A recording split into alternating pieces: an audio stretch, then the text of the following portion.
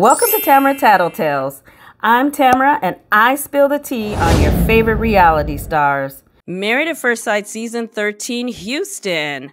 Michaela, who was matched with Zack, recently posted that she signed her divorce decree. Yep, their divorce is final. She posted a very emotional response about the end of her marriage.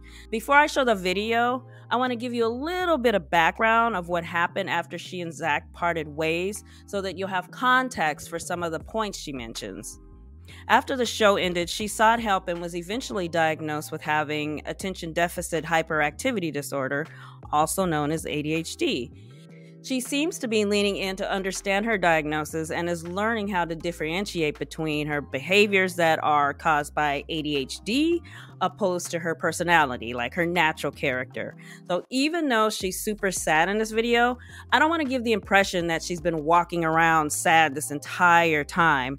As you can see in these videos, she's been enjoying her life and even recently purchased a townhome and seems to be having a good time decorating and doing some home improvements.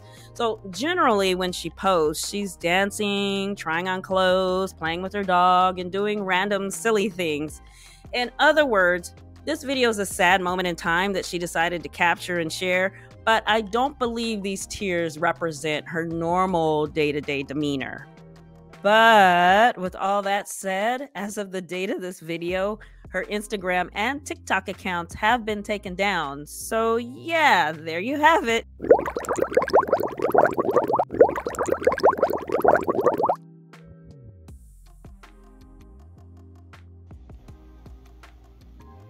All right, here we go. So usually I know a lot of people it's my stomach. I don't want to exhibit or show real emotion, right? Like you're always supposed to show like when you're cheerful or and happy, and you know when you're delighted and all that. But that's not real. That's not real life, right? In real life, you experience different emotions. Like you experience sadness, you experience anger, you experience happiness, excitement, the mellowness, peace. Like you experience a lot of things. Well, right now, today I signed my divorce decree. And while it was definitely necessary, and I'm not necessarily sad about that, like, I'm not sad about signing the decree, like, because the divorce had to happen. I'm sad that I didn't get the outcome that I thought was going to happen.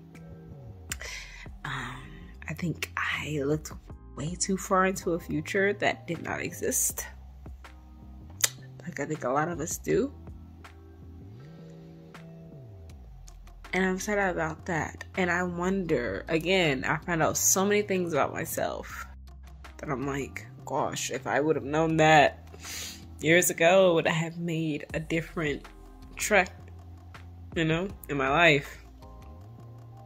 And I'll never know. Like, I'll literally never know. And so I had to sit with this experience and just to know that it happened to me, on TV or not, it happened. If I were to take all that shit, right, million viewers, blah blah blah blah blah, take it away and think about like the actuality of what I went through, the feelings that I feel are still real. And I think people miss that we are still human.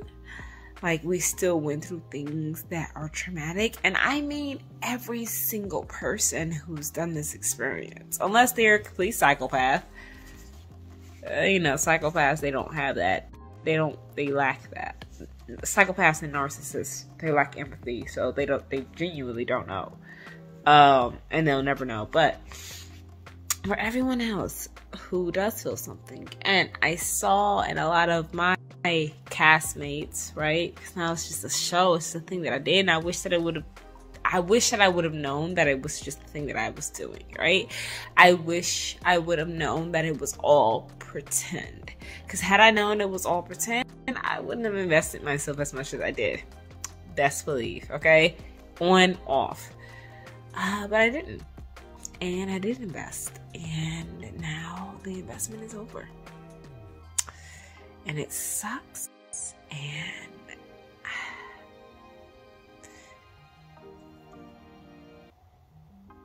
all I can do now is just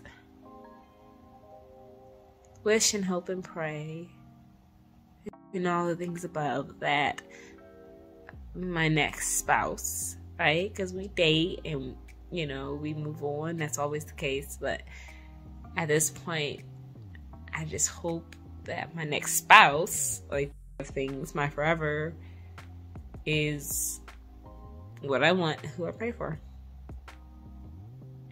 The last turnaround of my try at being a wife and try at doing better and being good did not work out. And it fucking sucks. And that is why now, like, in my dating life, I protect it at all costs. And I don't say anything and I don't expose anything because it's just like, nope. I don't know what the fuck that was that I did last year or in 2021, but it's not going to be what happens going forward. I want a beautiful life, peaceful and loving. So, yeah, just wanted to express that.